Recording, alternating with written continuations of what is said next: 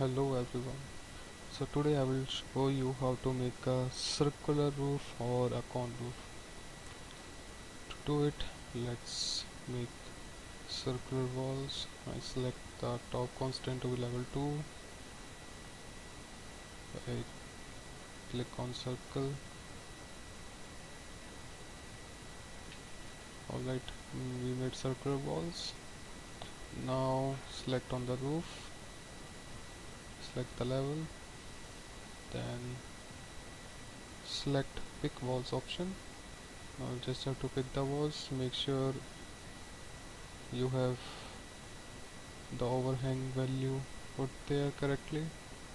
Now click the walls, press OK, and it's done. In case if you don't have the wall, how to make a cone without a wall, I can show you. Let's delete this, go to the level again, click on the roof, select the level. Now instead of clicking on the option pick wall, select circle option. Now make a circle, click OK, go to 3D. It's done. Thank you.